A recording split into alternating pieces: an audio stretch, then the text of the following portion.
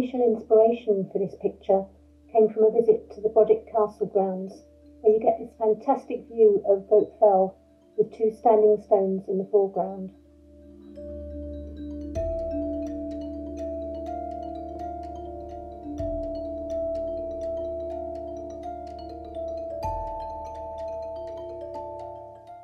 I made an initial sketch of the view, but I also added in some stone walls, which I actually found in Pern Mill.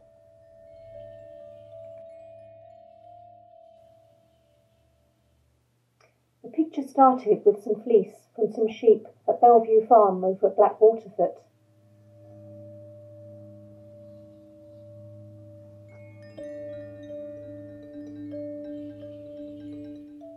And a blue-faced Leicester and some herdwicks from Creedmuir Farm at Kildonan, and some alpacas from Bellevue Farm, and these alpacas from Arran alpacas at Balmickle.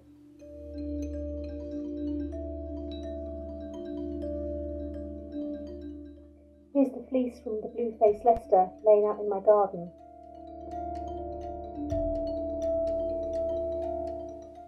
I take my time to gently separate the locks from the fleece.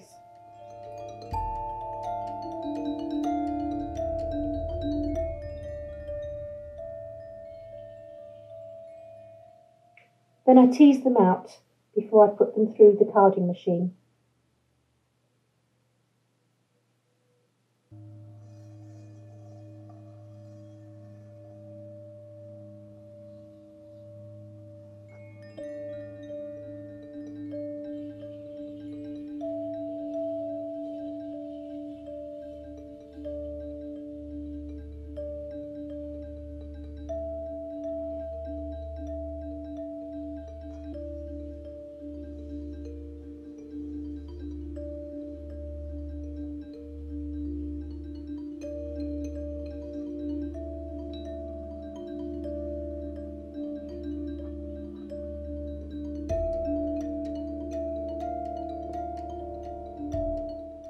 I run the fleece through the carding machine several times, probably 6 or 7 times.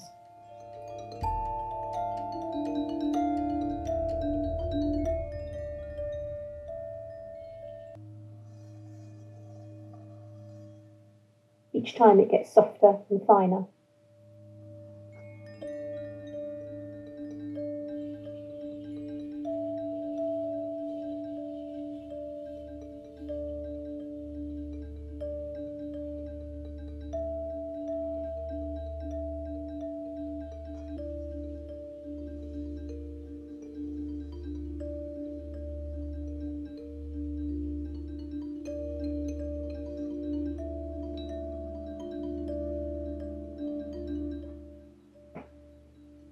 The fleece is now in a bat that's ready to be either needle felted or wet felted.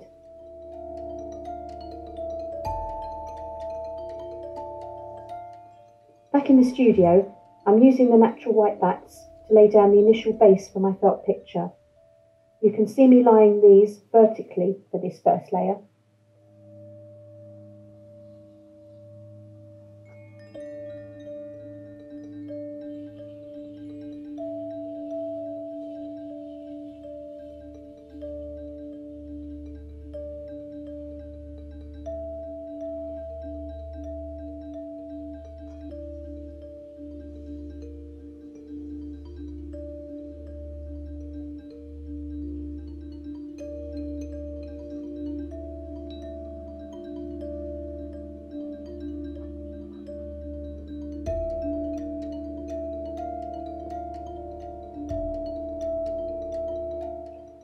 And now I'm laying down the second layer of bats.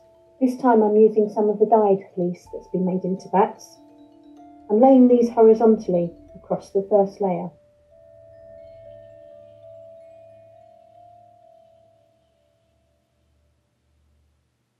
The colours are very subtle at this stage. I don't want the colours to run when I wet felt, but want just enough colour so that I'm not working on a white base. I'm just indicating where the hills lie and where the crops start.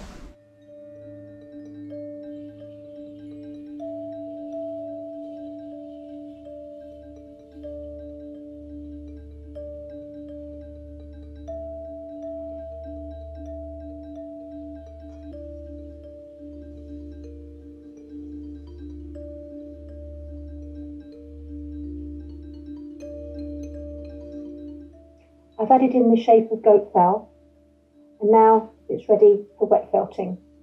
I cover the picture with netting, that's to keep everything in place. And now I'm spraying warm water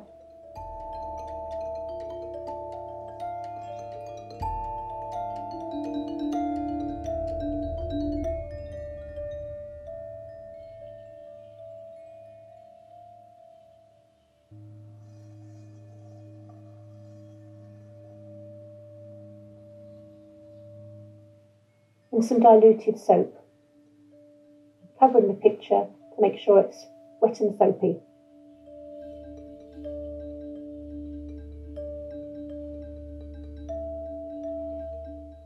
Very gently at first, I use the roller to just start to press down the fibres and make sure the water and the soap's spreading through the fleece.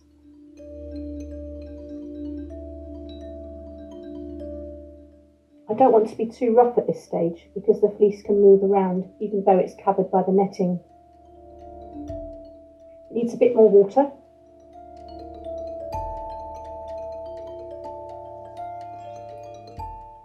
And a bit more rolling.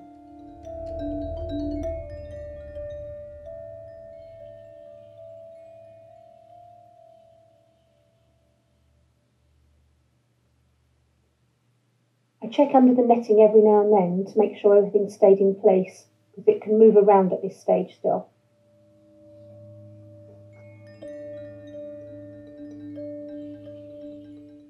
A bit more water, especially around the edges.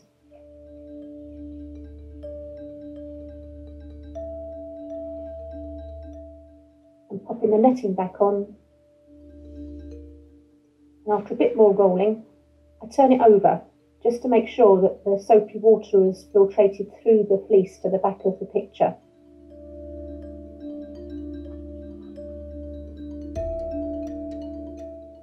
And then a bit more rolling on the back.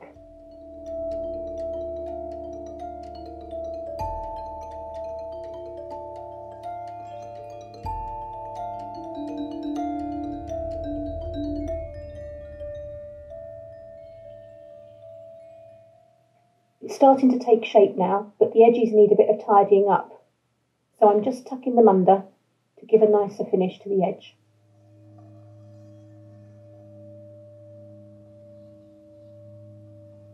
A bit more water, especially around the edges.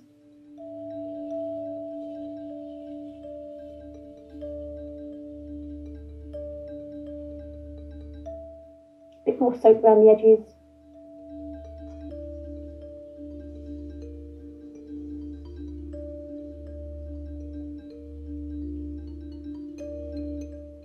And then I'm very gently rolling the edges to make sure they take the shape that I want.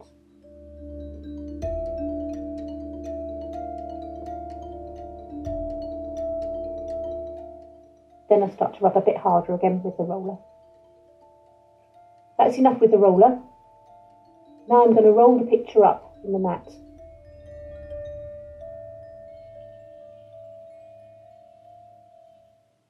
Trying to keep everything smooth under the mat.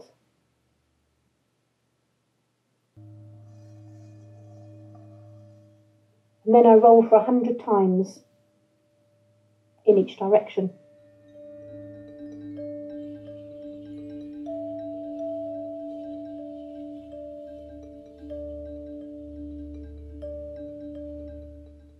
After 100 rolls, I unroll the picture, take the netting off to have a look and make sure everything's okay. Needs a bit of smoothing out. Then I'll turn it 90 degrees.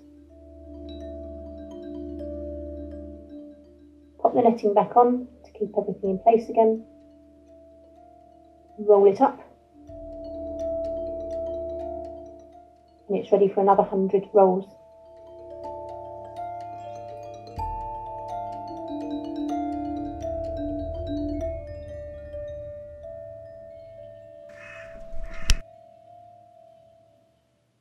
The felt's a bit more robust now, so I'm taking the netting away and I'm just going to start to roll it up in the mat without the netting.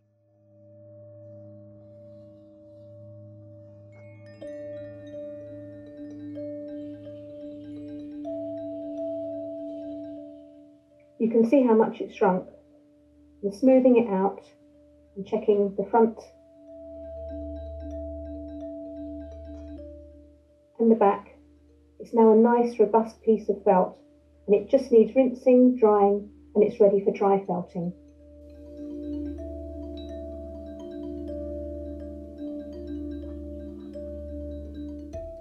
Here's some of the dyed fleece that I prepared to do the dry felting on goat fell. I've used fleece that's been dyed with blackberries, and I've also used some black alpaca fleece to darken the colours. I'm just tapping the fleece in with a felting needle.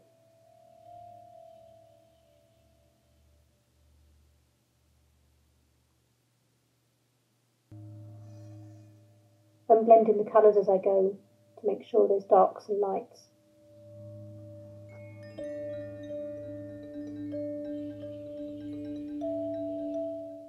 Here you can see I've completed the fields and some of the tree line, and I'm now just adding in a few little locks that are still left to be curly that have been dyed with cow parsley.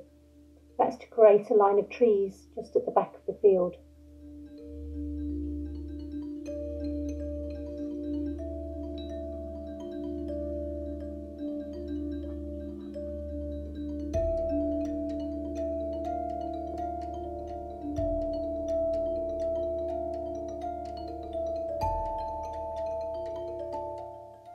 Here I'm starting to add some colour to the front field, and I'm using some fleece that's been dyed with foxgloves and daffodils.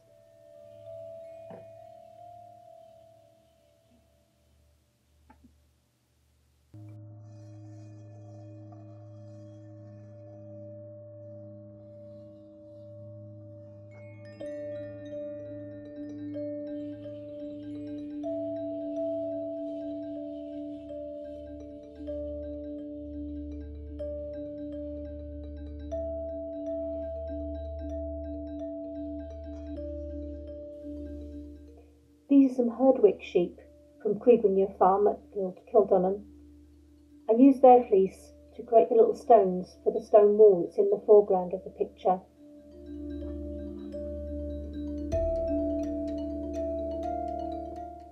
I took just a small amount of the fleece and I start to roll it up as tightly as I can, and I use the felting needle just to tap it together.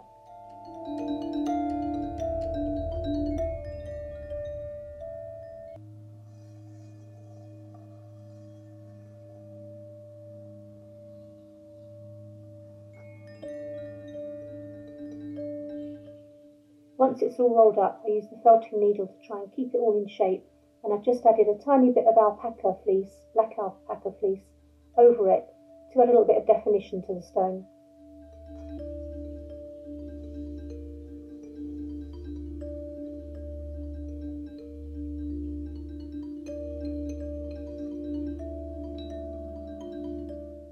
So that's one stone dry felted. Now it's ready for wet felting. Add a little bit of water and a little bit of soap, and then rub it.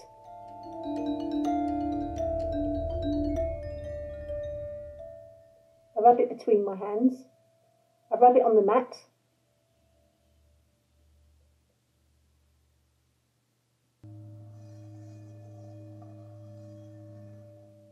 I use a wooden rubber to rub it a little bit more on the mat.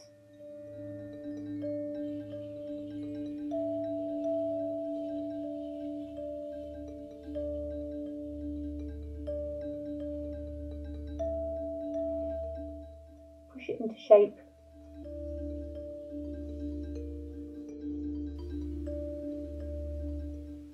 Just pinch it into shape.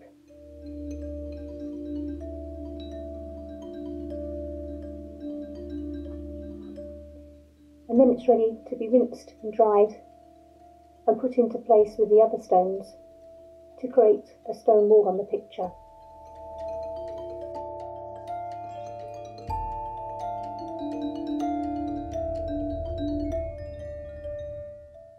All of the coloured fleece that I used in the picture was dyed in my studio using plants only grown on Arran and no chemicals. I've gathered quite a collection of colours over the year. I've been constantly looking for foraging opportunities, seeking out flowers, vegetables, fruit and berries, herbs, leaves, and even bark.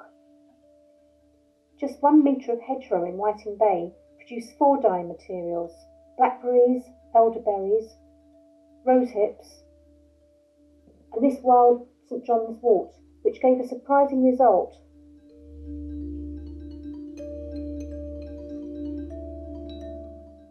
These bright yellow flowers produced a salmon pink dye bath and this lovely salmon pink fleece. I wasn't just limited to native plants to Arran, as I was given permission to collect windfall from the Broddick Castle grounds.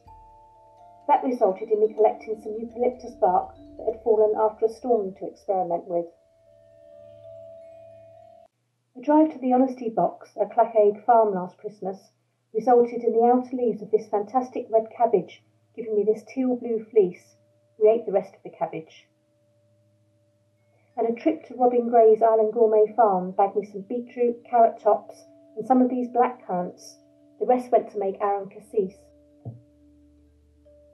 The Arran Community Land Initiative at Whiting Bay have been very supportive. Volunteers and allotment holders have offered me produce, including lots of flowers, including lots of marigolds, and the skins from these onions. And with my own plot that I've planted and managed over the year, I've had several interesting dyes, including some crocuses, which gave me a really good crop of flowers. I have some woad, which I'm hoping will be ready to use next year, dyer's chamomile, and cornflowers.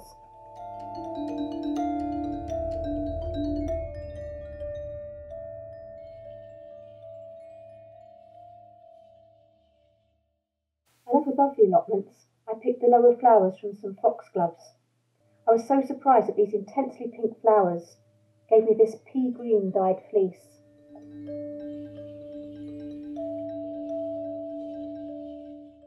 And so all of the colours that are now in my palette are sourced purely from Arran materials. And I've hung the picture from a piece of driftwood that I found on Kildonnan Beach after a storm. So this is a felt picture of Arran, made on Arran, entirely from Arran products.